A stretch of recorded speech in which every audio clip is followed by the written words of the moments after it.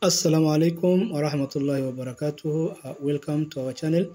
My name is Mr. Hassan and the channel you're watching is Mwalimu Hassan. Next chapter, approximations and errors. Now, an approximated value is one that is considered closer to the true or actual value. Approximations are made by either rounding off numbers to specific number of decimal places, significant figures, or truncating the numbers. Significant figures. Sometimes, and in many instances actually, when we do calculations, our computations give answers with very many digits. For example, the number on your screen. I don't know which instrument can give a measurement to this accuracy and how necessary that will be. We therefore express numbers in simpler forms using only the significant figures correct to the desired degree of accuracy. The rules governing significant figures include: first, significant figures are counted from left to right. Secondly, all non-zero digits are significant. Zero may or may not be significant depending on its position in the number. If a zero occurs in between non-zero digits, then it is significant. For example, 7052 and 7.204 both have 4 significant figures.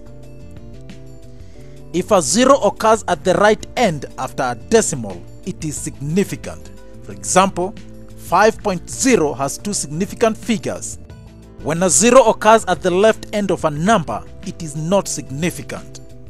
For example, 0.245 and 0.0264 have 3 significant figures, both of them. Now this is where the problem comes. If a zero occurs at the right end of an integer, it may or may not be significant. For example, the number 760,000 could be correct to 2, 3, 4, 5 or 6 significant figures. When the number is expressed to 2 significant figures, none of the zeros are significant even though they are written. Conversely, to 6 significant figures, all the zeros are significant. On the other hand, the number 995 can be written as 1000 correct to 1 significant figure.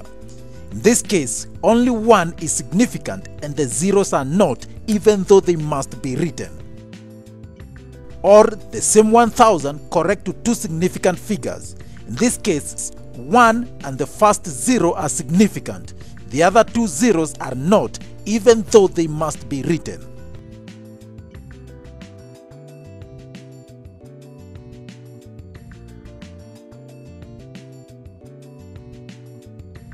Truncation is an approximation where digits are chopped off to a given number of significant figures or decimal places.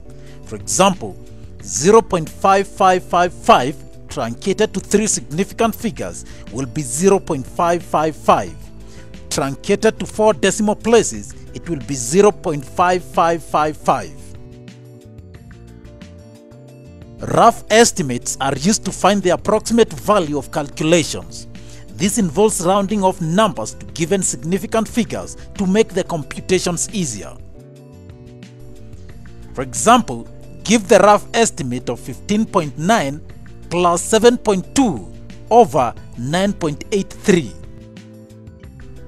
Now we can approximate these values as 16 plus 7 over 10, and that will give us 2.3.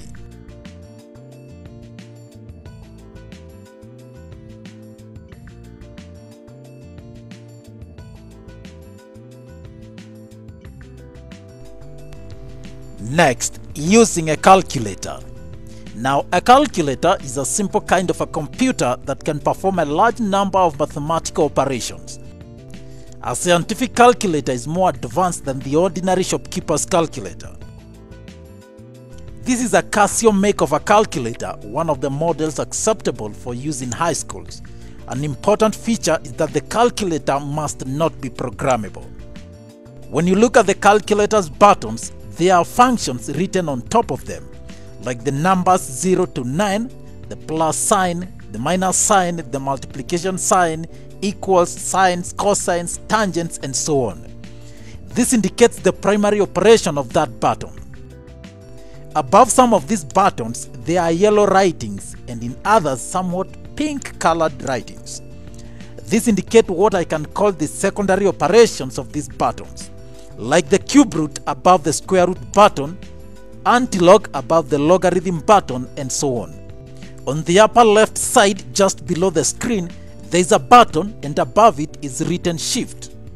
This button is pressed first to operationalize the secondary operation of the respective buttons. We will see that. I doubt if you will ever use the alpha button, so let's leave it for the moment.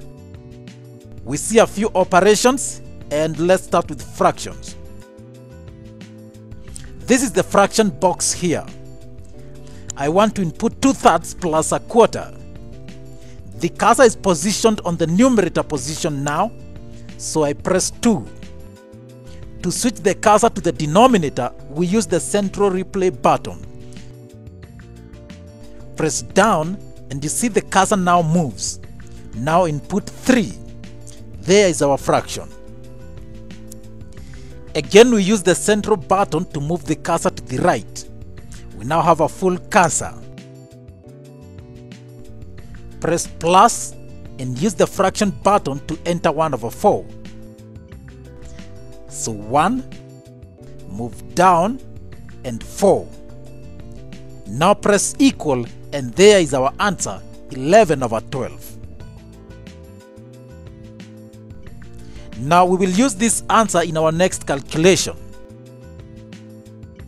We have 11/12 here, and I want to do 11/12. Instead of typing 11/12, we use the answer button located here. So 1 minus answer. Press equal, and we get our answer, 1/12. Now